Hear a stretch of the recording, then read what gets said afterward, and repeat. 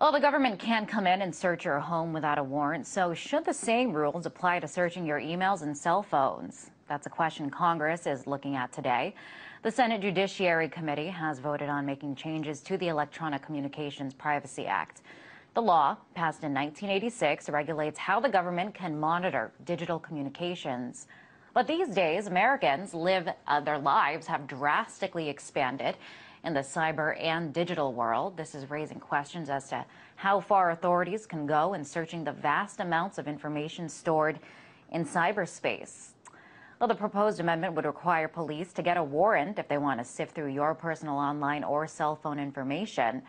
For more, let's go now to RT White House correspondent Christine Frizzell. She is on Capitol Hill. Hi there, Christine. First off, I want to ask you what the latest is there on this bill. Well, the latest, Liz, is that the bill has passed out of the Senate Judiciary Committee as of this morning.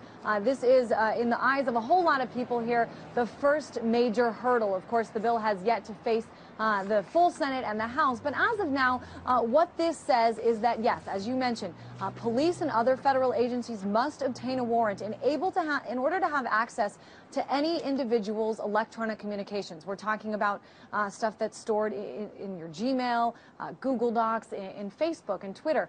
Before, the law was much different, and it's really crazy to think that we have gone this long, that the last version of this bill was, as you said, back in 1986. It's 2012 now, and they have finally done this. And something important that I should mention is that as of just a few days ago, there was some different language in the bill that made it so that 22 agencies, federal agencies, like the Federal Communications Commission, the Securities and Exchange Commission, would have been able to obtain information simply by saying it was necessary to an investigation. They would have been able to do this without a warrant. That language has now been removed. Privacy rights advocates, people with the American Civil Liberties Union, a lot of libertarian organizations, even Grover Norquist, whose name we've been hearing quite a lot, the president of Americans for Tax Reform. All of these sort of different fashions have come together, and they've said, you know what, this is a good thing. The government should not be able to do this without getting permission. Just one other aspect of the bill I want to mention is that if they do obtain a warrant, language in the bill says that unless it's a threat to Homeland Security, that they have to let the person know. They have to let you know if they, in fact, get a warrant to get your electronic communication. So really a victory in the eyes of quite a few privacy rights advocates. Now, the president of the Senate Judiciary Committee is Patrick Leahy, a Democrat from Vermont. He's been around for quite a long time now. Even when this first bill was passed, I spoke to his office a little while ago. He says this is a huge victory. This is much needed progress. He spoke on camera just a little while ago.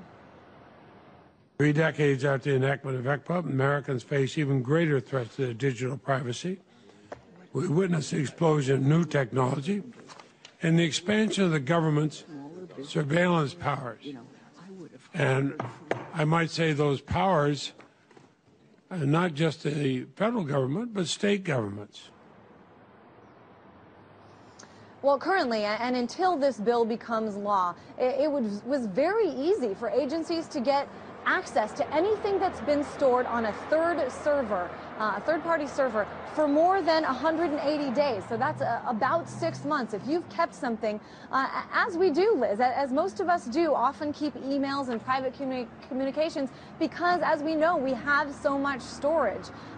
So this was so much easier to be able to get what they would call an administrative subpoena, and they simply have to say, this information, it could be useful to an investigation. Well, that is no longer, if this bill does end up passing, they will have to obtain a warrant.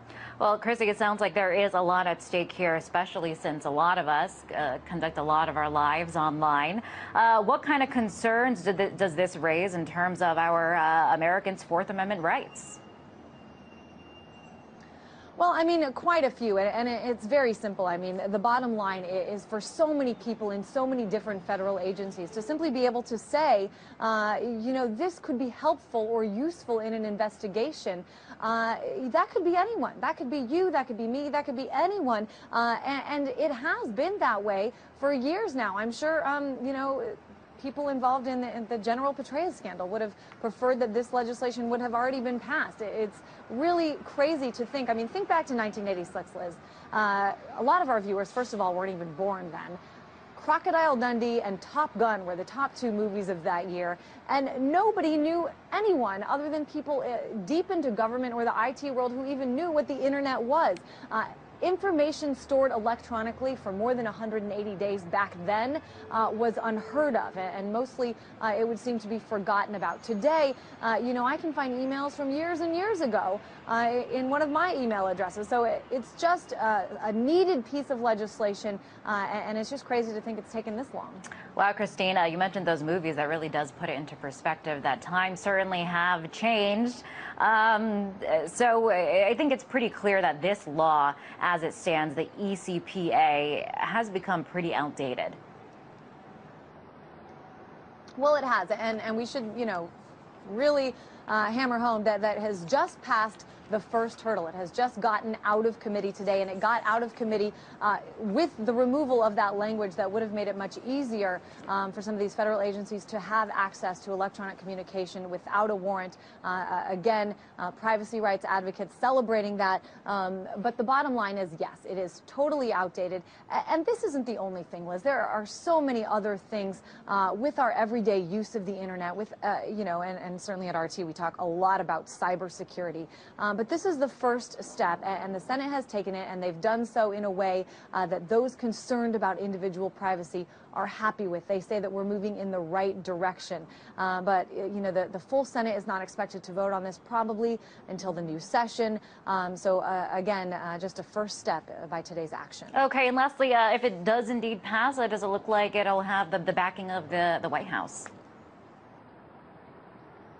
Well, it's really interesting because there are some people within the Justice Department even that say, yeah, this may be great for privacy advocates, but this is anti-law enforcement. This is you know, tough on crime. A lot of people that wanted tougher restrictions and wanted it to be easier to get access to electronic communication say this is needed for law enforcement.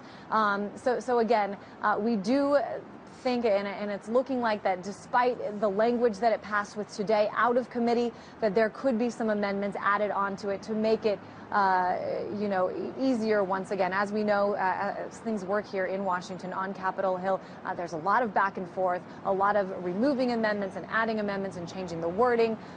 So again, it's a small step forward for those in favor of privacy, but it has a long way to go before it does become law. So, you know, again, even people within the White House, within the Justice Department, do want to see some changes that make it a little easier for some law enforcement agencies. All right, Christine, thanks for staying on top of this very important piece of legislation. That was RT White House correspondent Christine Frizzell.